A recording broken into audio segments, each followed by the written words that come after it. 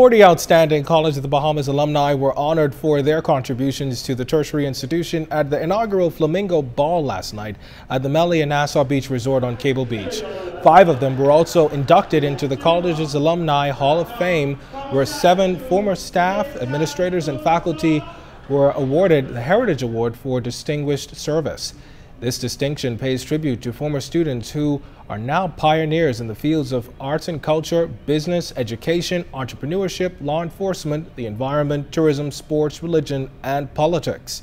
With more than 12,000 alumni, COB's acting executive and advancement vice president Dr. Ian Strawn described the honorees as true ambassadors of the future University of the Bahamas. We want this outstanding 40 to become 200. And eventually that 200 will become 1,000. Only through your active participation and invaluable support will the University of the Bahamas achieve its full potential. Reflecting on the exciting journey ahead for the college, acting college president Dr. Erla Carey Baines reminisced on the lasting imprint COB has made on national development. It is not by chance that the graduates of this fine institution, as evidenced by the persons we honor this evening, are distinguished men who are making significant contributions to our national life in a variety of fields and disciplines.